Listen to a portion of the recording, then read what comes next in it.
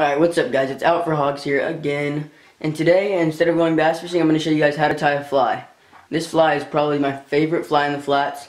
It's called the EP crab, so let's go ahead and get into it.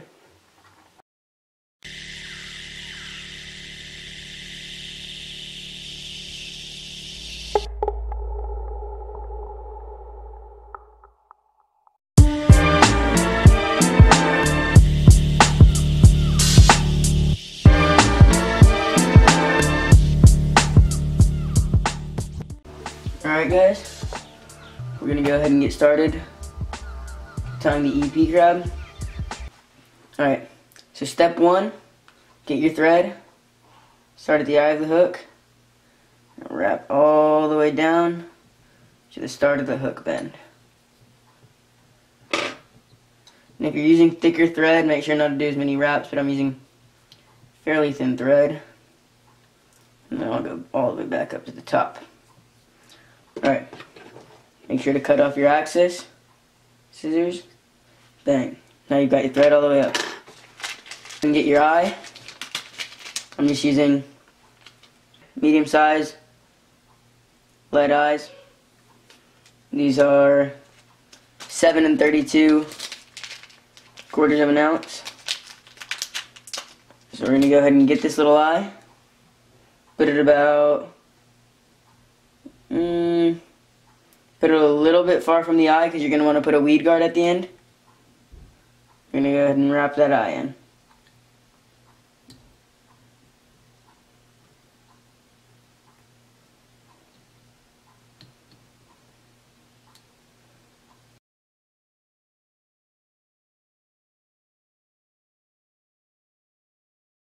Fish that will eat this, they will tear it up if they get the chance.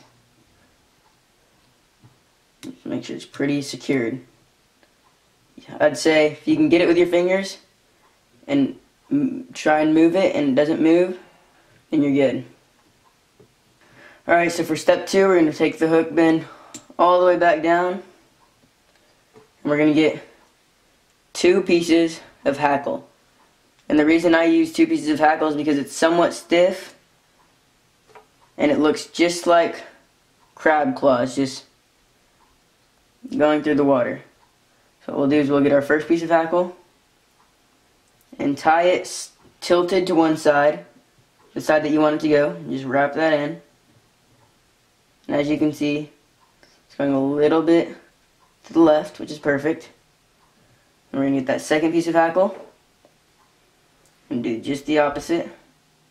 Put it facing the other side. Wrap that in. And there we go. Just like that, going to the side. Maybe stroke them and push them how you want them. So now that we've got our 2 pieces of hackle in, we'll start with the EP fibers. And this will literally, when you cast this on redfish, hopefully, you might probably going to be sight fishing. It's a great sight fishing fly. And be casting it on those redfish and it will just sit with those claws facing upward, and those redfish cannot not eat this. I mean, it's crazy. So for this crab, I'm going to try and imitate just a regular old blue crab in the flats. We're going to use a 10 EP fiber, and what you want to do, you want to get about less than a dime in diameter. Just pull out one whole strand.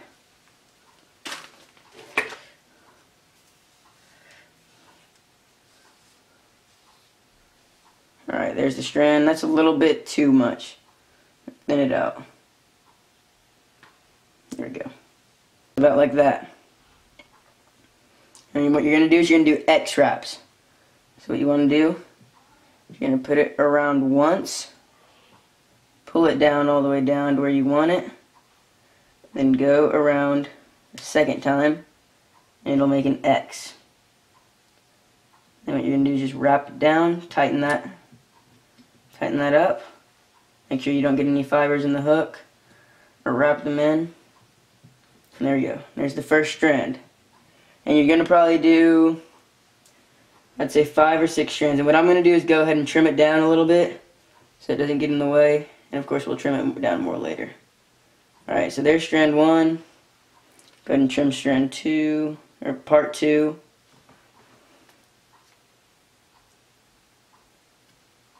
That'll do just fine. You can, right now before you've tightened it down all the way, you can pull it however you want it.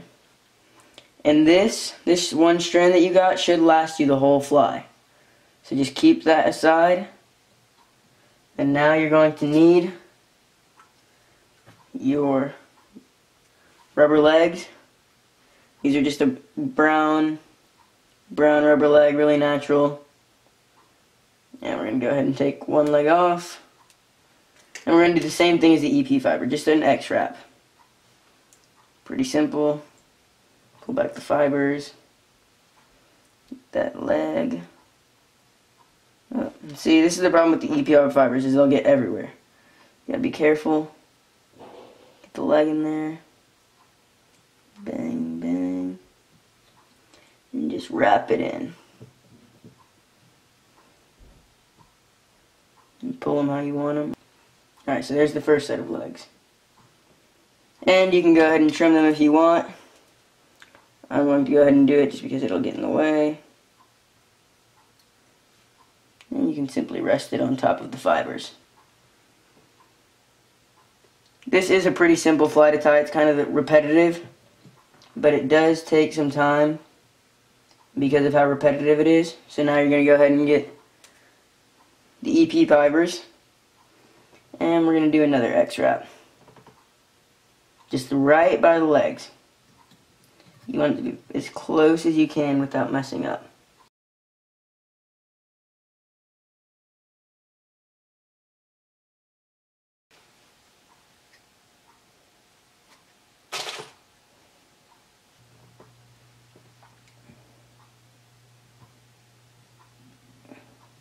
Alright, so we have now completed putting all the fibers in and all the legs. So what you're going to want to do is I usually flip it over, get all those legs, and I'll try and move them around the fibers and put them down towards the bottom. Align these fibers, make sure you have them as even as you want before you get them all set. Pull all the fibers through the legs. Alright. You can see there's lots of fibers sticking everywhere. You'll get to clean that up at the end. So get your scissors. Just cut in a circle.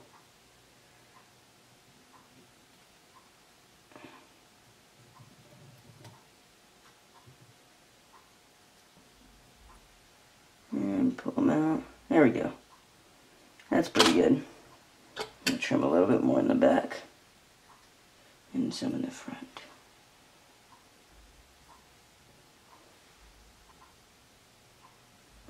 Alright, so there we go. Now we've got fairly lined up. It's the way I want it. And we're going to go ahead and get our Zap-A-Yap. Open that up. Mine's pretty screwed up. And we're going to pull down these fibers. Go right down the middle.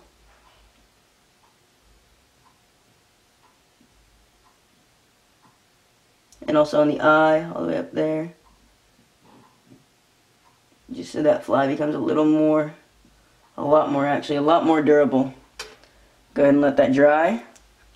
And while it's drying, you can go ahead and trim up the legs however you would like them, lengthwise.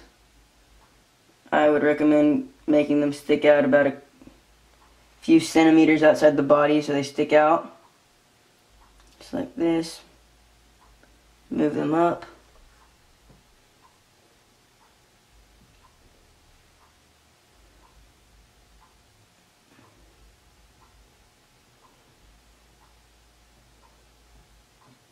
Alright, so there we go. Trim them up a little bit more, however you'd like. I like to make them somewhat small.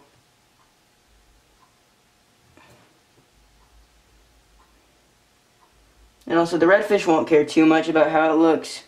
If you mess up a little bit, they don't really care. They see it and it looks kind of like a crab, they'll probably eat it. And I'll go ahead and do a little knot to hold it down.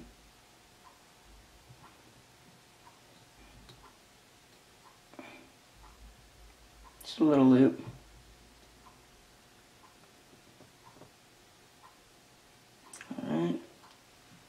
Alright, so now, after you've let everything dry and settle, you've got this weed guard, 25-pound Mason hard type nylon. I'm gonna get about 4 or 5 inches. Snip that. Alright, so here's the mono. And what I like to do, just for a little extra decoration, is I'll get a Sharpie and I'll put little black lines all over this. Makes it kind of cool.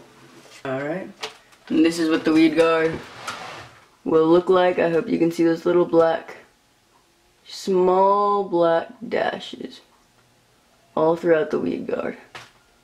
And we're going to make a V-shaped weed guard. We're going to go ahead and fold it just like that. Make a little indentation in it so it stays like that. It should loop around each other. And we'll turn the fly over. Line it in your vise properly. Alright. And I'll loop it around the hook eye. And I'll just tighten that in.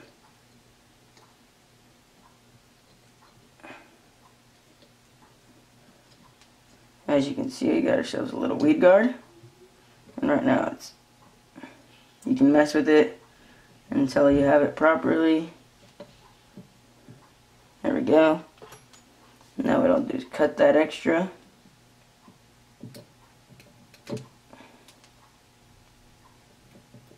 Here I like to let mine almost touch because where I'm fishing there's quite a bit of grass. So there we go, there's the weed guard on. Get your Zap-A-Gap again. Open it up if it doesn't glue together. There we go.